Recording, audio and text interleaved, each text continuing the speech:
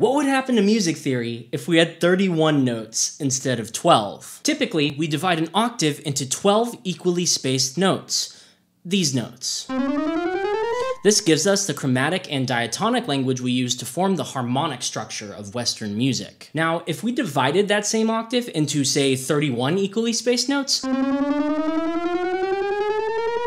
what happens? Does our current system of music theory work to describe the rules and best practices of 31? Or does it crumble under the weight of too many notes? Let's find out.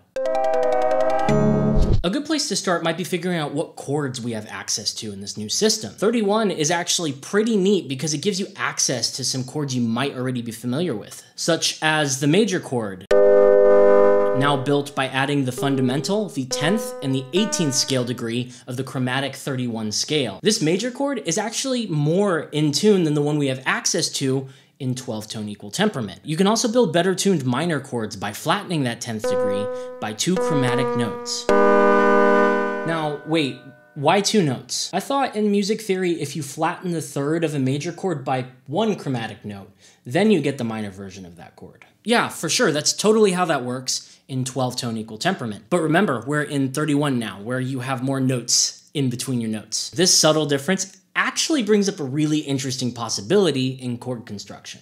If this is major and this is minor, then what's this? This, ladies and gentlemen, is the neutral chord. Not minor, not major, but somewhere in between. On the same line of thinking, if we push down this third in our minor chord by 1 chromatic scale degree, we get what is called a subminor chord. Likewise, if you push up this third in our major chord by 1 degree, we discover the supermajor.